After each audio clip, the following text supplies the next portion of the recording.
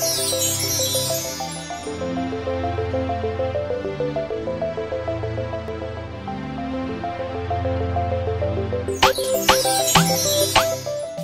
guys, alright, so I am back today and I'm going to show you guys how I got this gorgeous curly fro using HerGivenHair.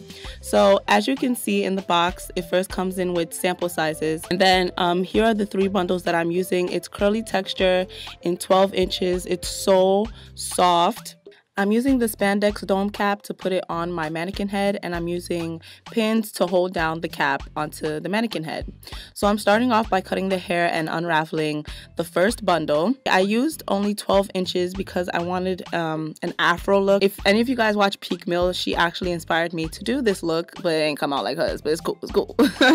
So we're gonna start off by, first I like to put the needle through the weft 2 times, and then I start sewing it down onto the cap. And we're basically going to sew the hair in a circular motion all throughout until we get to the middle. Side note, so when you first start sewing down onto the part that has the elastic band, try to only sew through the cloth, the material, and don't sew through the elastic band, because then your wig is going to be tight and it won't be able to stretch like you want it.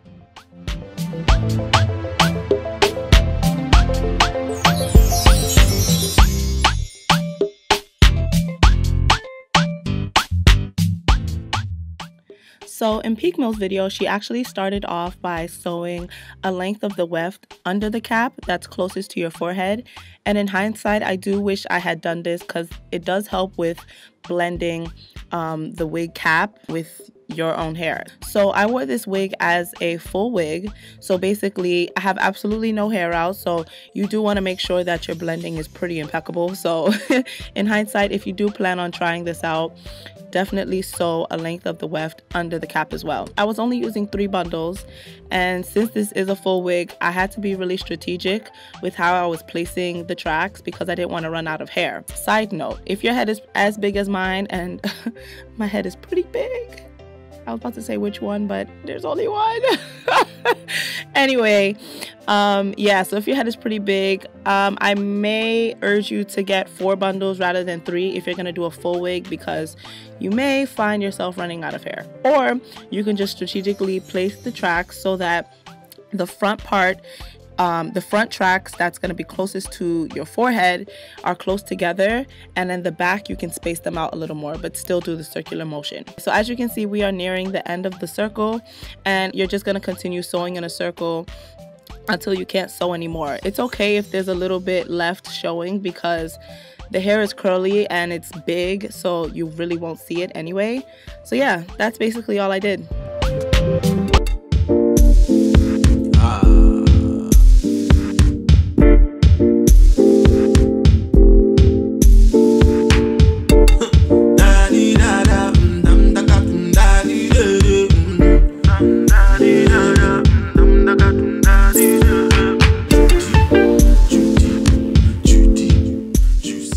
So yeah, as you can see, there are some spots that have quite a bit of space left out between the tracks.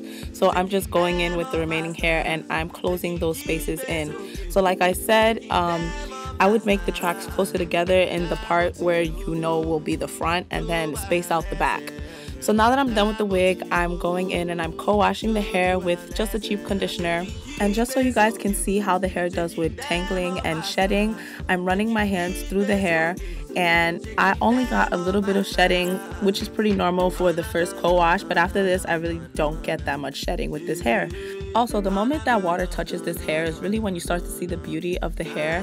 It gets so soft, the curls elongate, and it's plush, and it basically acts like real hair. So now I'm using this curls product to moisturize the hair, and I'm gonna start blow drying and also diffusing, which you don't see, but I did use a diffuser. And to get more of the afro look, I started to comb out the curls a little bit, not too much, just enough so that it could be big and you don't see any of the tracks. Yeah.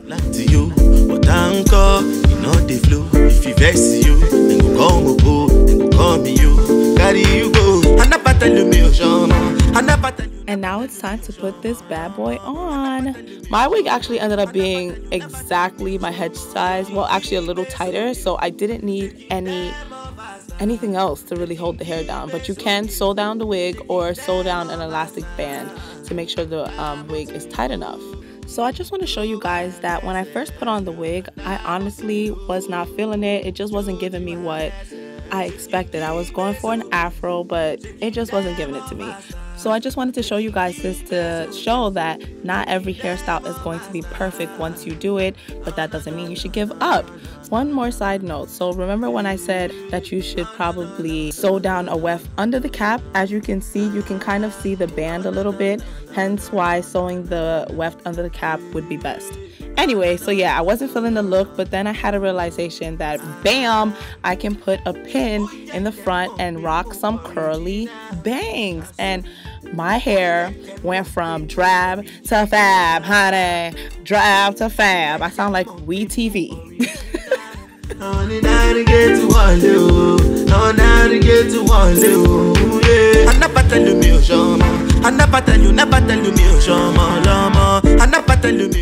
And that is it, guys. I hope you guys enjoyed this tutorial. If you did, make sure to give this video a thumbs up, and if you haven't already, subscribe to my channel, and I will see you guys in my next video.